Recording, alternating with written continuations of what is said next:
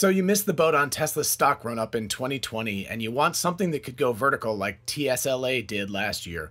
What is the next big thing? Cathie Wood at ARK Invest says it's genomics. Let's take a look at why.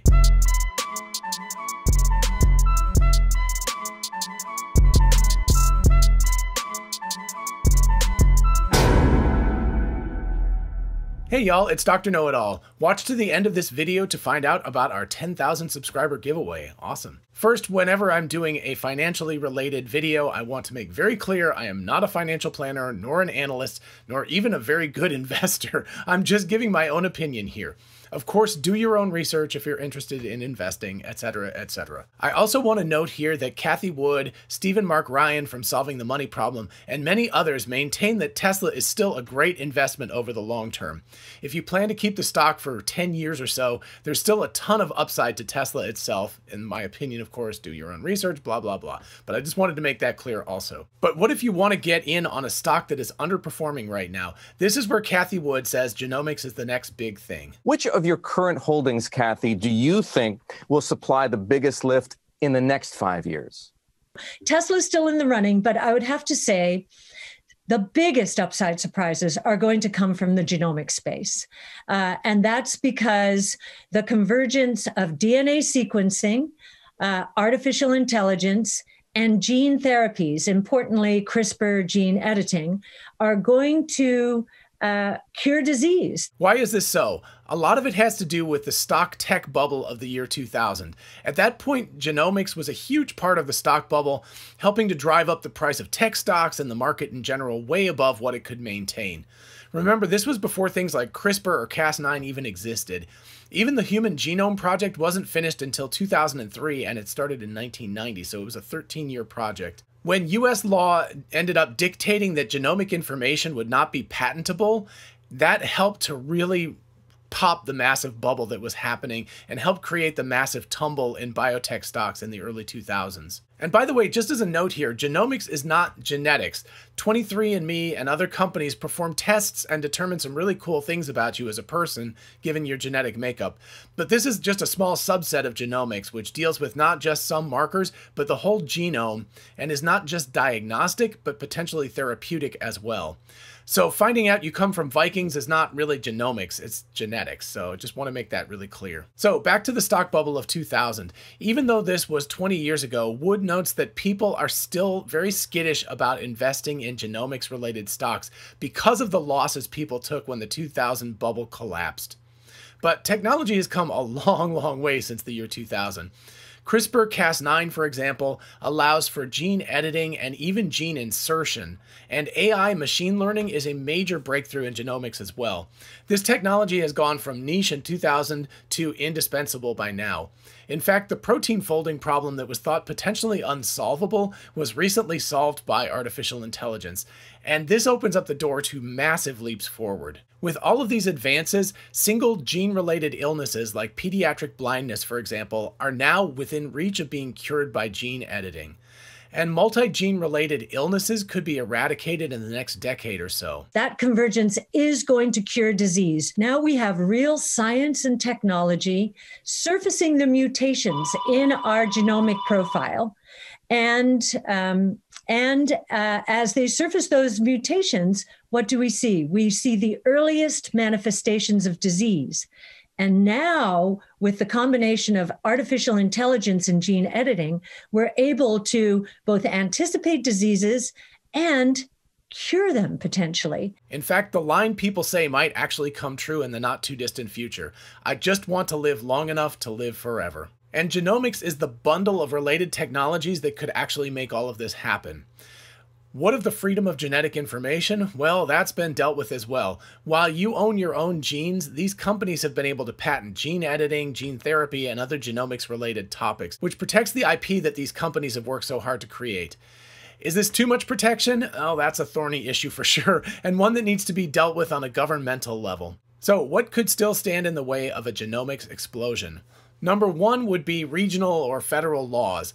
This is a very complex discussion. Each nation has its own intellectual property protection levels versus consumer protections, so this is indeed a thorny gotcha issue for those companies. And two, the expense, time, and risk of development. Companies can invest literal billions of dollars and come up with nothing, and even if they come up with the next big thing, it takes an age to make it to broad distribution. Animal trials need to happen, then very limited human trials, then broader human trials. And if at any point the trials show increased risk of side effects, this potentially great technology can get derailed. And that could potentially mean a company can go from top of the world to bankrupt just like that. So is genomics a good investment in that case? Well, consider this. What if Genomics, a hypothetical company in the genomics space, develops a cure for 4 major forms of cancer? First, this would be a massive boon to everyone. The fact that you could get a shot to protect you from certain forms of cancer would be incredible. And second, this company, Genomics, would suddenly go from net worth of a few billion potentially to over $1 trillion in the space of weeks or months. That is one hell of an opportunity for an investment. But which company will be successful? That's a bit like picking Tesla out of a bunch of startups in 2005. Sure, it's possible with a lot of research and knowledge of the space, but even Elon Musk would agree that Tesla was not a sure bet at all until at least as late as 2018, when they finally got the Model 3 up to mass production. And at that point, they were weeks away from bankruptcy, so, it wasn't like they were a sure bet at all at that point. So Tesla definitely could have failed, as with any particular company in the genomic space right now. So what do you do if you're interested in investing? I see 2 options. Number 1 is to take the easy road and invest in something like ARKG, the ARK Invest Genomics ETF. Again, this is not investing advice, just one guy's opinion. I have not purchased this ETF myself, but I'm definitely considering it at this point. And option 2 is research, and do more research, and pick up a few individual stocks you think have the highest chance of success. What these are, I really don't know. I don't know enough about the space to really predict which companies are going to be the ones with the biggest chance of success. So what are the advantages and disadvantages of each of these strategies? The advantage of option number 1 is that you get the experience of a team of people who know the space and a more broad-based approach that covers a lot of bases. The downside is that the returns will be smaller than you could get if you pick just a few stocks and are right about them, of course. With many more stocks in the ETF, some are going to go up and some are going to go down, so generally you could get a good return but not a crazy good return. The advantage of strategy number 2 is you could get insane returns if you pick the right horses in this race. But you need to know a lot about the space, and even if you do, you still need to get a little bit lucky with the companies you pick, or you could lose most or all of your investment. Which one of these options will I be doing? Option number 1. I simply don't know enough about the space yet to understand which companies to pick. But over time, if I research more and I see 1 or 2 that look really promising, I could add some of them to the mix.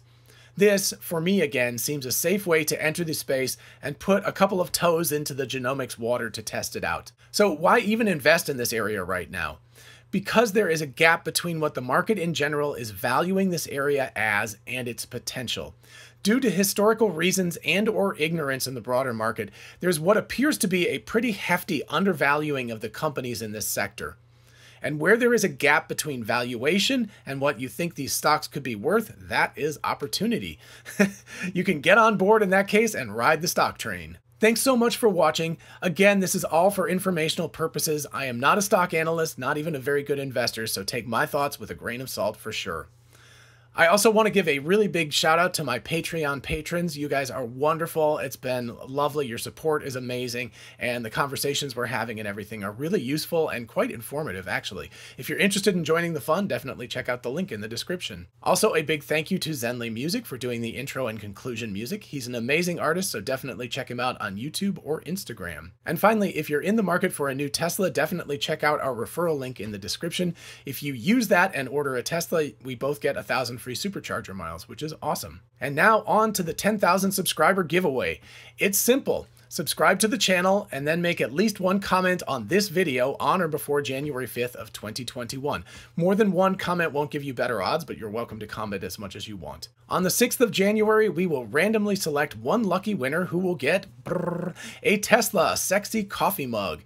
just like the one I have, only this one will be unused so it's nice and clean. Again, thank you all so much for watching my videos and for subscribing to my little channel. I truly appreciate all of you. And as always, feel free to ask me questions in the comments or at my email address, which is DrKnowItAllKnows@gmail.com. Till next time, bye-bye.